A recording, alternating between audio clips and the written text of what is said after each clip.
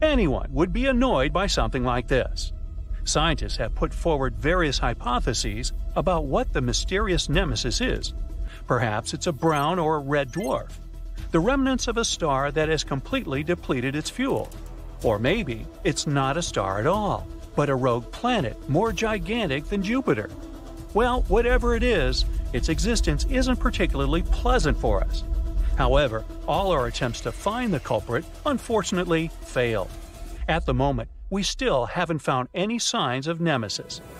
Recent studies have called into question the theory of regular mass extinctions.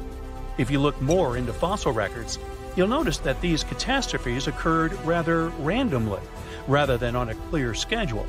Now scientists doubt if Nemesis may actually exist. They also say that any star moving in a similar orbit would be very unstable, and it's very unlikely that it could have survived for that long.